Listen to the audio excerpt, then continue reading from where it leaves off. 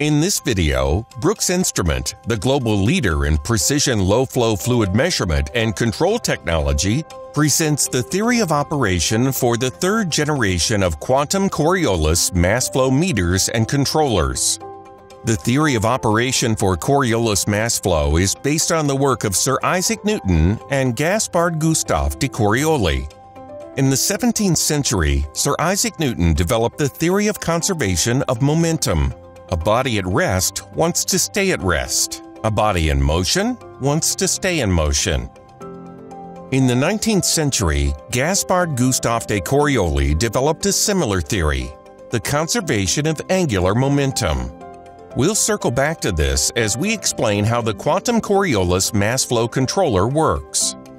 The basic construction of the Quantum Coriolis mass flow controller consists of four main components: a flow body, an inline control valve, a Coriolis sensor, and a printed circuit board.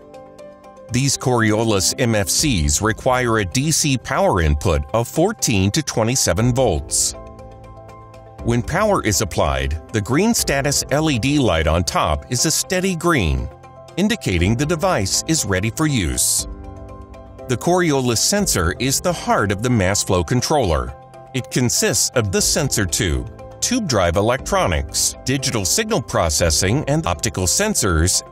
With power applied, the drive circuit causes the sensor tube to vibrate at its natural frequency, much like a tuning fork has a natural frequency.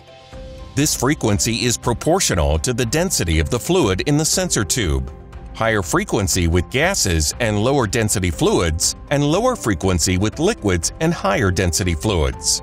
This provides the user with a useful secondary output for process monitoring and diagnostics. When there is no flow going through the sensor, the two legs of the sensor tube are moving in the same plane.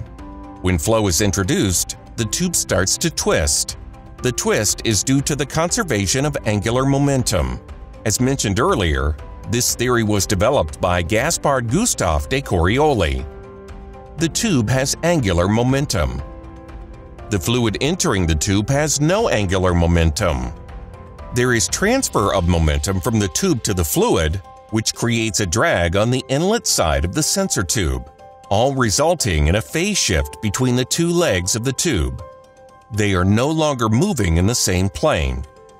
The phase difference is directly proportional to the mass flow going through the sensor tube. As the phase shift is measured by the Coriolis sensor, the signals are processed by the onboard sensor electronics, which interprets the data using advanced digital signal processing and translates that into a flow output signal. For a Coriolis mass flow controller, the user sends a flow setpoint signal to the device. The control electronics compares the flow signal to the user setpoint signal. If the setpoint or required flow is higher than the measured flow, the controller will open the control valve, letting more flow through. If the setpoint is lower than the flow output, the control valve will close, decreasing flow. This happens when a coil inside the magnetically actuated control valve sends an electrical current around the valve stem, which moves the valve plunger by thousandths of an inch. The circuit board is the brain of the device, so pay close attention to the electronics and firmware architecture when evaluating a Coriolis mass flow controller. The device should have the ability to support advanced alarms and diagnostics to monitor and correct issues before the overall process is negatively affected. Check to see what alarms and diagnostics are available. The Brooks Quantum Coriolis devices support not only flow out, but also density and temperature, as well as additional information. All the Brooks Instrument Coriolis mass flow devices are calibrated using precision weight scales, traceable to international standards, providing the best possible accuracy and zero stability.